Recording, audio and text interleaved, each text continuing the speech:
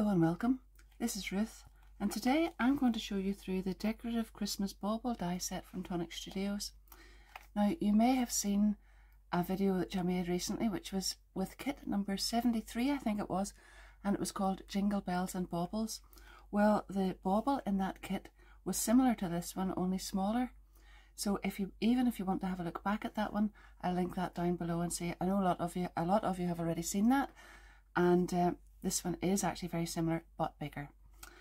So let's just have a little look here. This one creates a stunning Christmas bauble. So this is the bauble this time and not the bell. The kit was the bauble and the bell, just to clarify that. And the approximate finished bauble size is 110mm by 120 by 110 millimeters, which is 4.3 inches by 4.7 inches by 4.3 inches. So that's quite a sizable bauble.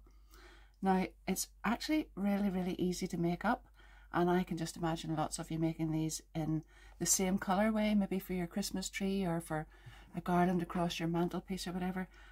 But they're really beautiful as a little gift box, and you can open them up. You can have a little tying on it, or you can have a little magnet and open it up and put a gift inside. So it'd be really lovely for that. And there are 36 dies in there. So we'll just open it up, have a little look, and then we'll get started. So first of all, you're going to see that there are instructions there, and that's always good. But if you're one of those people who just likes to look at that and see that the cut list is there, and then you can follow along with the video, that's probably why you're here. But the written instructions are there as well if you find that helps you too. But it's very simple. But this is the cut list. It'll tell you exactly how many of each pieces that you need to cut out. And there we are, and I've lifted the dies off here. I'm going to put them on top of this white card, and we'll just have a little look. You can probably see there I've already been working at it, because last night I just got a little chance to have a play with it, and it was very enjoyable, and I went to bed rather late, but it was fun. So this is the die set, and as I say, it is actually rather similar, and it might even be nice to make the two together if you have that kit, but this one is just so big it's beautiful. There's a large octagon die here, and it cuts out the smaller octagon in the middle, and it's actually got two cutting lines on it, so it will cut out this, and you'll need to cut out 4 of those for this bauble. Then you have the piece that makes the top, the little hanger piece. These are the side pieces which you will use to actually fold over and make the bauble itself, so that cuts out this. And then you can add on all the decorative features. So there are 3 different patterns there, and if you want to use the same one for the top and bottom, you will have to cut that out several times, but you could use a different one on the top and bottom and run them through at the same time. Now you can probably see there I've gone for turquoise again. So this is Ocean Blue Craft Perfect Texture Weave card, and then I have used Turquoise Lake glitter card, and that really reminded me of some of those beautiful old baubles that we used to have at home when I was a child, and they had this sort of self-coloured pattern on the top and lots of glitter. So I hope this turns out lovely, but in my head it's going to be beautiful. It's going to be beautiful if it's that colour anyway. There is a large die here that makes the top of a bow, and then this is the decorative piece for in there, and then these are the tails for the bow. This is a beautiful little tag that goes on to it, and then we've got foliage and berries and a little pine cone and mistletoe, and then the little hanger and the hinge and these little pieces, and a beautiful big set of dies to make holly leaves. So you can cut out the back panel, and that would give you this bit, and then this decorative piece on top. Just really beautiful, gorgeous big swirl, which I have cut out here, and that is I've cut it out in 2 colours actually, the gold and the silver, gold and the glitter, and that is really beautiful. So that can be used singly, it can be used snipped, you can intertwine them, you can do all sorts of things with those. Really beautiful, just for an extra accent on your cards, as well as the bauble. So I think that's about all I need to say about that. I have lots and lots of pieces cut out. Actually, one more thing before I go and start making it. You will notice in the die set that we have the piece that makes the side of the bauble, and then we've got this here, and when I looked at that, just as it fell on my desk from the kit, I thought that with a little circle at the top and then pieces from the swirls, so you could die cut those and make the hair. You could do the same thing with this one, but I've actually made this little one with the kit, and I know lots of people have been in touch and asked if I would show how to do that.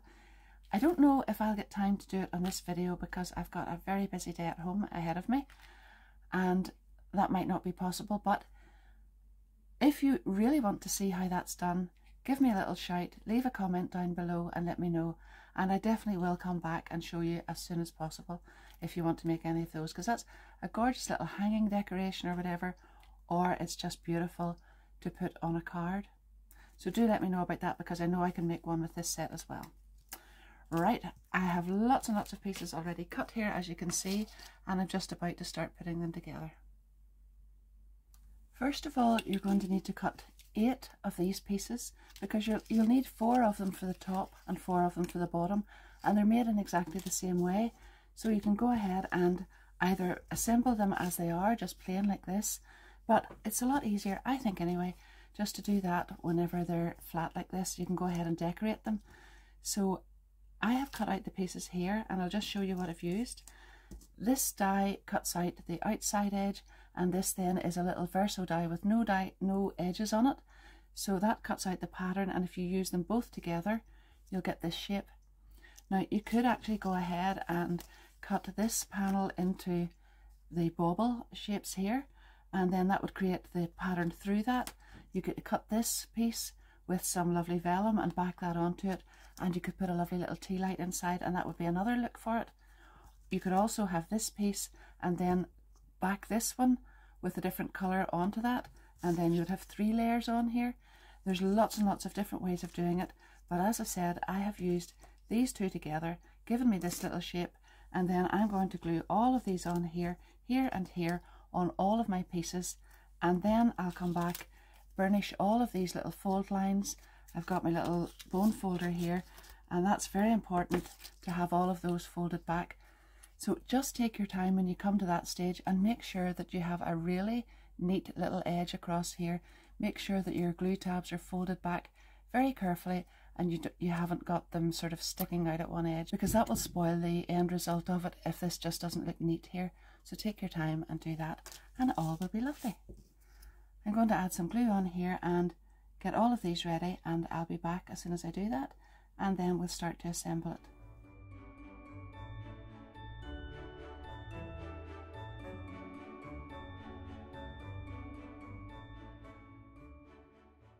Once you have all those little panels glued on, you'll need to give this just a slight little curl with a bone folder, so just like that. And it's much easier if you go from the flat edge that's towards you and do this before you fold these back. It's easier.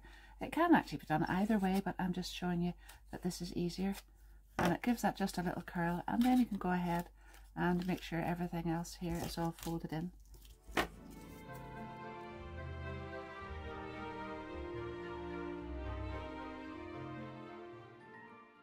Now you can go ahead and join the 4 of these together, and this would be the center point where you actually glue them all together.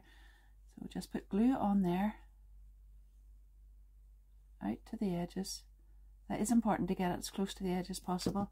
If any comes out after that, just be sure to wipe it off, but do have it quite close out there. And line this up really, really well, just right there, and make sure that it is really perfectly lined up before you move on.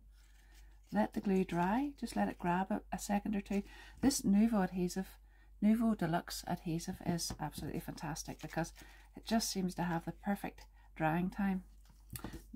When that's like that, then you can go ahead and add the next one, again out to the edges. Pop that on over the top and press down right around. Make sure it's all in the right place and hold it firmly. And then you can go on to the next one.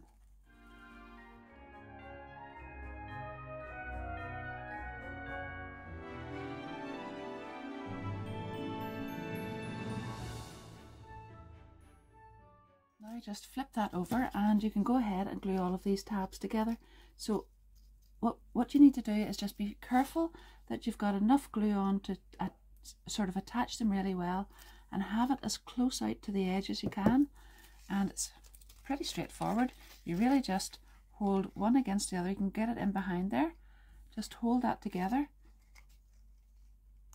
And then make sure there's not a little gap in between, like so. And then just move your way up here. And if you leave a second or two in between each one, the glue will be fine and it will just allow you to give that little curve. And then just flip it over when you come to the top. And then you'll be able to put glue on this little tab and that will hold it all together. And then just work your way right around the bauble, doing that until you have it all assembled. Leaving these edges flat and just loose like that for the meantime.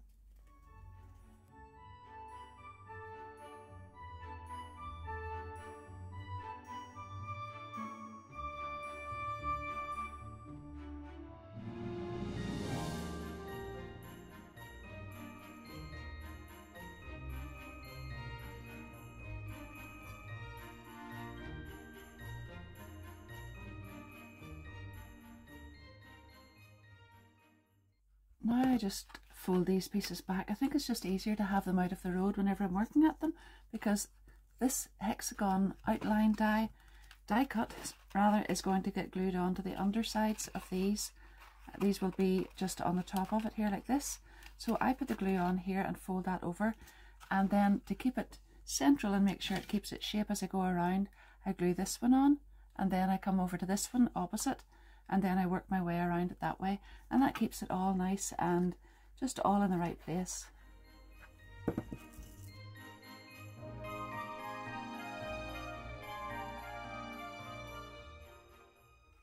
Now I also want to remember that I like to have the little magnet closure on this, but I don't really like that little gap that you see if you put it there and sort of put the strip over the top of it.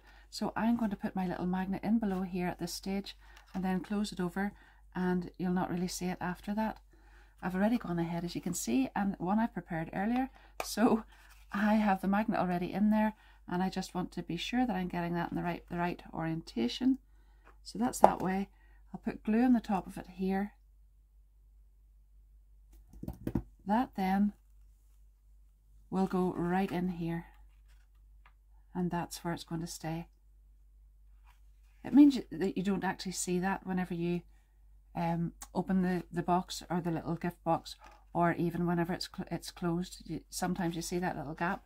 So I'm just looking for the magnet here, and I'm just going to show you how that's going to attach, just like that. And now I can go ahead and put the rest of the glue on here.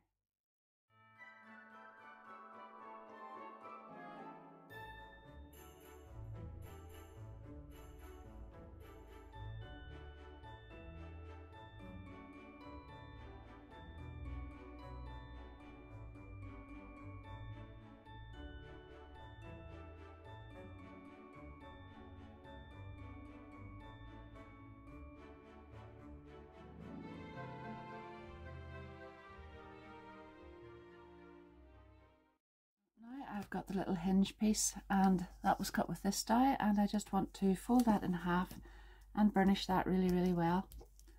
And I can go to the part that's right opposite the two magnets, this piece here, and glue that on there, and that way then I'll be able to put my hexagon ring on over the top, and that will hide this as well.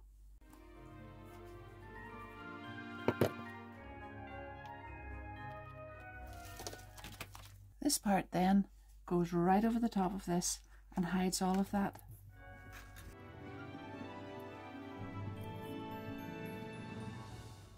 So with that one on, then I can work out where the little hinge needs to go here, because I could just look in here and see the magnet in underneath. Line that up with the magnet there, and I know that the hinge has got to go on here. So I'm going to go ahead and put some glue on there.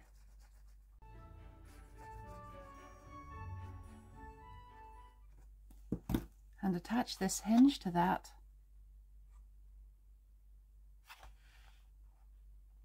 And then once that glue has grabbed, I can put this on over the top, and that keeps that all lovely and neat yet again.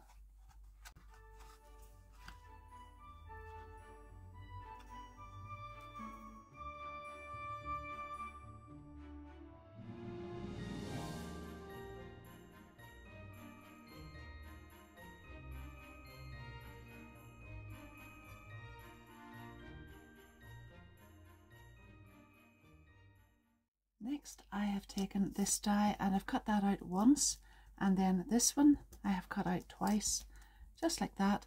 And then because there are 5 areas here, I've cut this little die out 5 times, and you can see when I turn that over that one has been put on to each of those little areas. And now I'm just going to do that. And on these ones here with the little glue tabs, I just want to glue one in at each side here and the other one over here.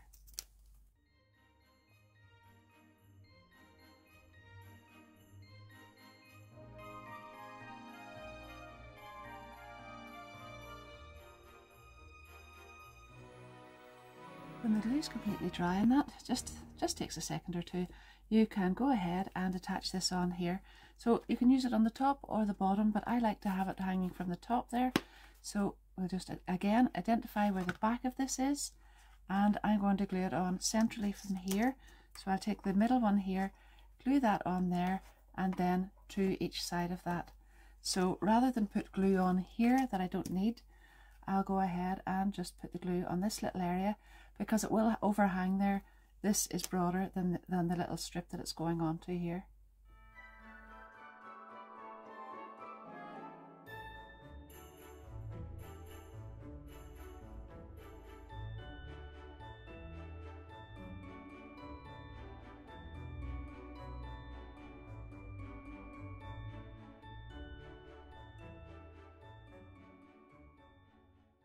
And then you can go ahead and just put glue on these last pieces here and hold that in place.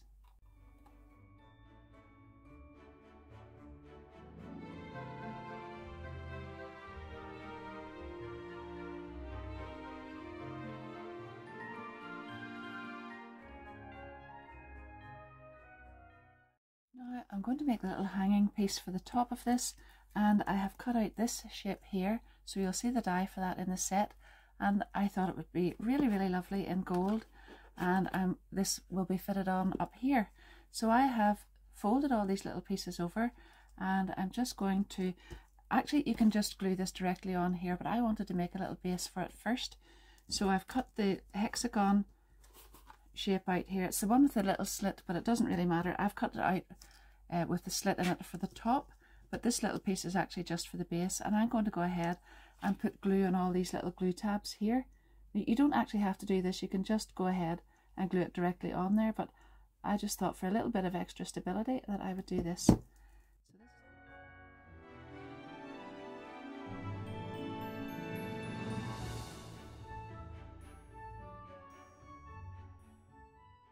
Whenever that's all glued together like that, then you can go ahead and glue this little tab inside here, and because that's mirror card, that's going to take a little extra time to grab, because the glue just wants to slip off that, but I actually thought it was worthwhile doing it because I do think mirror card is just the ticket for the top part.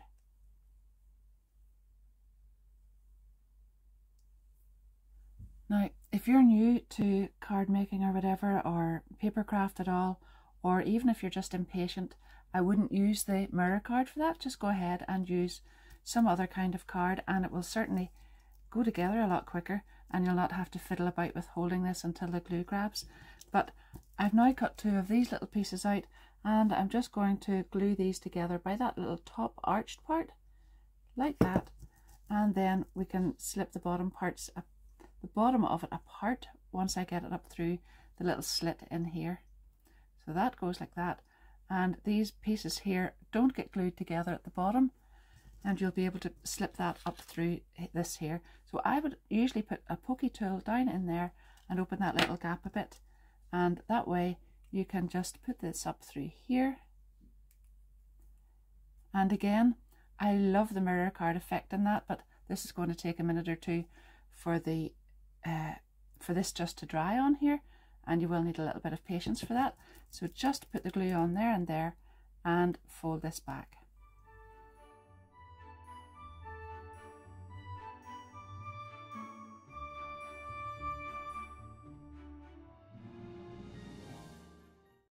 Now this has got to get attached here, and we're going to have the same little hold up here, but I think it's worth it. Just put glue along there and right the way around and attach this on. The other way of doing that, actually, I'm just thinking, is I could have put another one of those card pieces on and made this into a solid little shape and then added this on top, but I'm going to go ahead just like this and set this aside. I'll hold on to it for a moment or two until it starts to grab, and then I'll set it aside, and then after that I can come back and glue this directly onto the top of the bauble. I've gone ahead and prepared some little bits of the bow. So I have taken this die and I've used that, the outer one has cut this shape, and then I've used the pieces inside to cut the lovely glitter card. I've done that twice, and then I've used the dies for the tails in exactly the same way there. And you can see here I'm just going to give these a little fold or a little mold, whatever you call it, with my little bone folder, and then I can go ahead and glue this piece together here and then fold everything back in after that.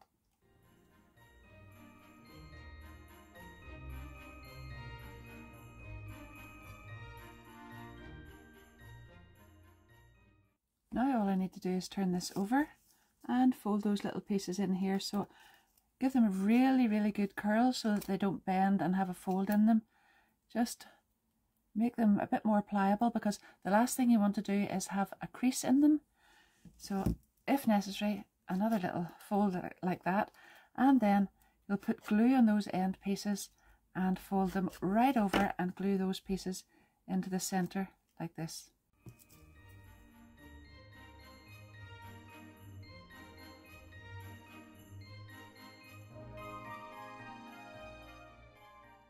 I've glued the bottom tabs down as well, and I'm just holding that in place with my bone folder because there's quite a lot just resting on that one little glue area there.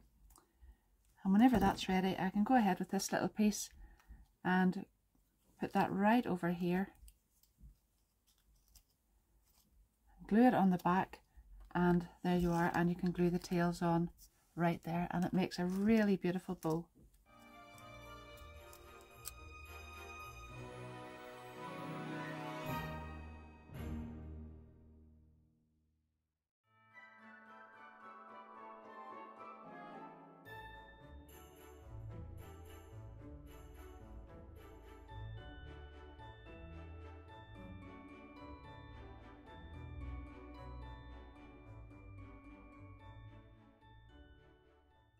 Now you'll see here I've put some masking tape onto that just to hold it, because it does take a while for that glue to grab, especially on the mirror card, but I want to go ahead with this. So I have got the front here, this is the front area, and I want to glue this bow right on there. Oh gosh, that bow looks beautiful, doesn't it? Really lovely. So once I get the bow on there, I'll be able to go ahead and attach in lots of the other bits and pieces that I've cut out.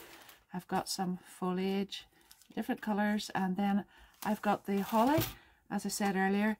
Oh, the holly there, and I've got the glitter card, which I'm going to back onto the mirror card, and I'm going to attach all of this onto the top and the little foliage and pieces coming out from there. But because this is all turquoise and whatnot, I want to bring a bit of that gold in, so I'll be putting the gold first and then some of the other stuff over the top of that, just to break the area up a little bit.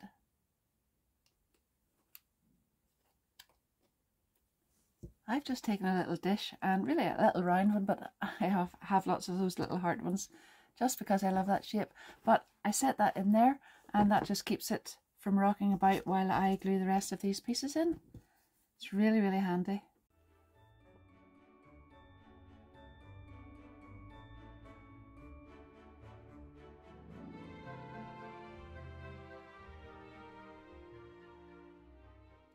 I've actually taken the little top part off that so that it's flat in that area, and then it doesn't have the little hanging piece, and I'm just going to glue that onto the back there as well.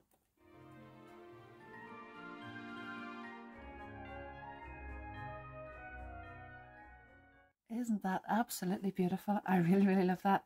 And the pop of gold really just sets that off too, but obviously that's my favourite colour. So I think that on the inside here it would be really beautiful if you lined it. Now I don't actually have time to do that today, but I'm actually going to pop up a few photographs next just to show you the one from the kit, because it's so similar, although it's smaller, that I would like you to see how I have lined it, and also how that I have used the base and the hinge of the kit and made a little flat box without the top of the bauble on it, because I think this one could be adapted to do the same thing.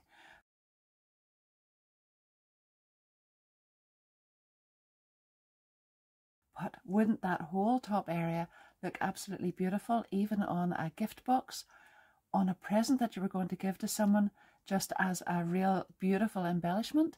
It would be absolutely gorgeous on a card. And obviously then we've got our other little things here, like the little fairy that could be made. And in the kit one, I have actually used the holly leaves as well, just to show you, use them in red to make a poinsettia. So there's lots and lots of different ways you could do this, but I'm absolutely delighted with how that has turned out, and I'm not going to part with that. Although there's plenty of room in it for lots of things. But I have to tell you a little thing that I had in mind that I was definitely for doing whenever I started this video, but I'm really pushed for time today, as I said. But I thought that this would be beautiful if you opened that up and there was a surprise little scene inside. So you'd line the top, and then in here, maybe even just part of the way up, as I've done in one of the other ones, you would put like a little nativity scene or something like that, or even the little angel or something just sitting up three-dimensional in there, and it would be a beautiful little scene and a little surprise when you open that up. So I'm going to have to leave that one to your own imagination this time and see if you can work that one out.